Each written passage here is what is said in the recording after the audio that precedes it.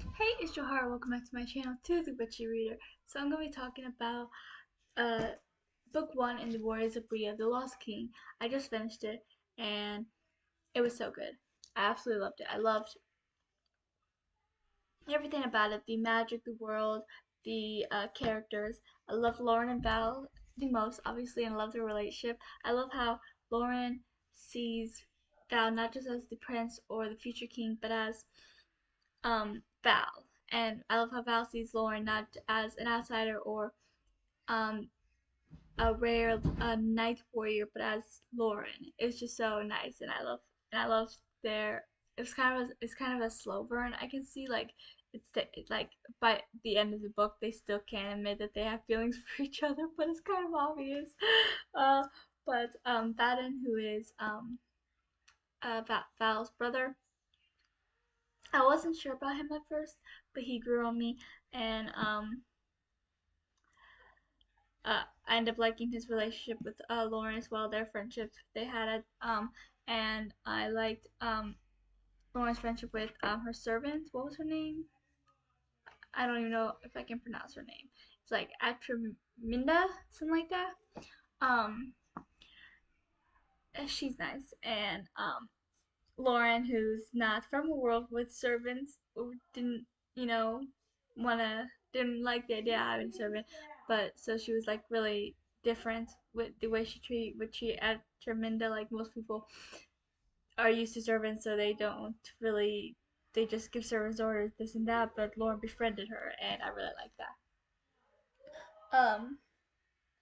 And this book gave me Avatar: Last Airbender, but blah, blah, blah, blah, blah, blah, blah. I can't speak today. Avatar: The Last Airbender vibes. There are different people that can control different elements. Lauren is, I guess, this version's Avatar.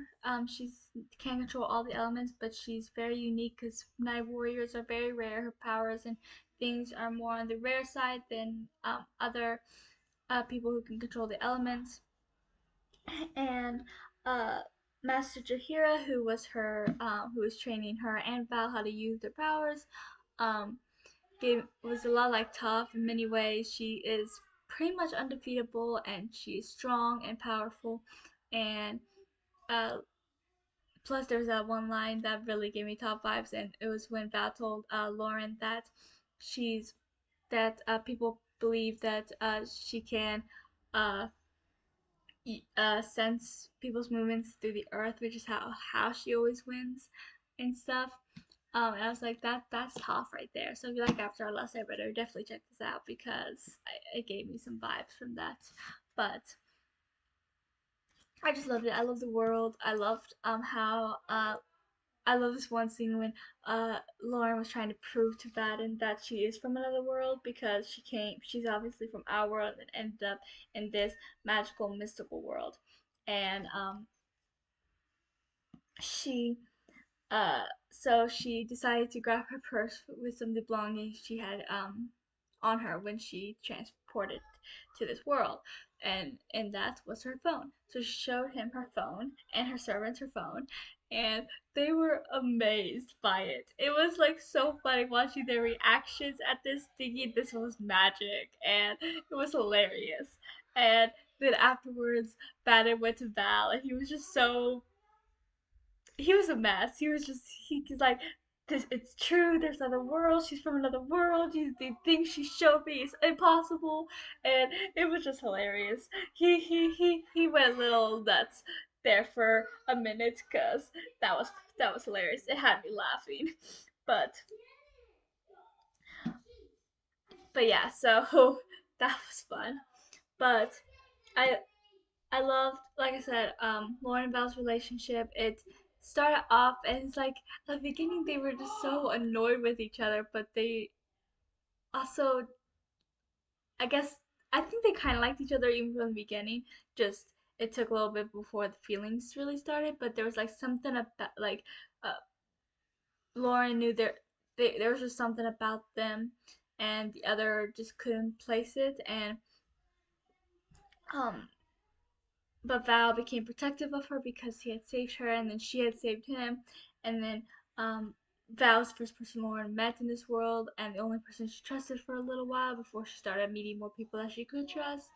Um, and there was also the finding out about her mother's past, because she found out her mother was actually from this world but was transported to her world with the same amulet that had transported her to this world.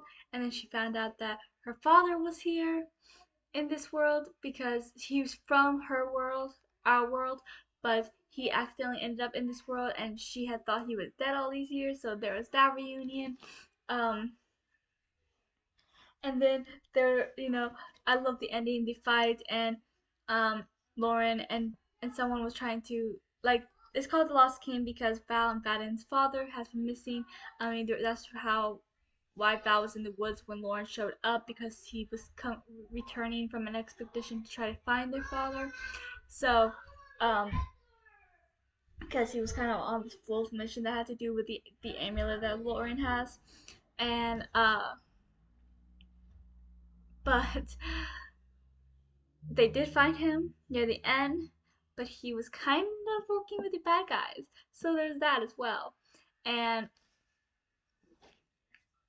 so now Val's torn, like he's still his father, but at the same time he betrayed them and stuff, and he's like sure that this is the right move to help their people, and it's like just no. But Lauren went missing at one point. Lauren was like in this dreamscape, and this person that's really, really, really, really old, like probably thousands of years old, was trying to take over her body in the real world. Of course, they stopped it. They sort of. It's kind of complicated. I don't want to spoil too much. I think I'm getting a little too spoilery in this review, but um, I really love the world and the characters and the relationships. Um, I loved the training sessions between Lauren, Val, and um, uh, Master Jahira, and I loved it's like Lauren and Val were intrigued by one another from the beginning. I guess that's where I was looking for.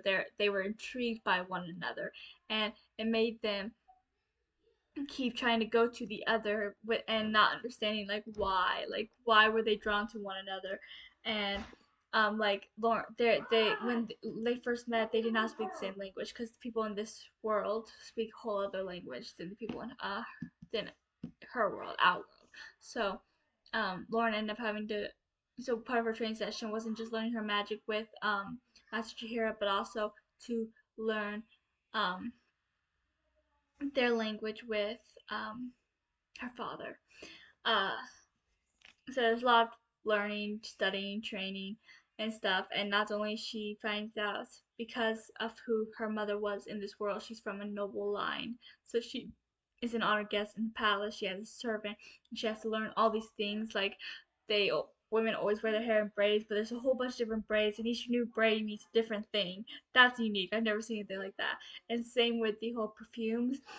Each smell gives a different message to people and suitors and stuff. So it was very different, but I enjoyed it. Um, and so Lauren is still trying to harness her powers. At the end, Lauren and Val is kind of like ready to go off on this new expedition to find a Master of Night to truly teach Lauren, because Master Jahira was a Master of Earth. Um, and Val is his element is Earth as well, but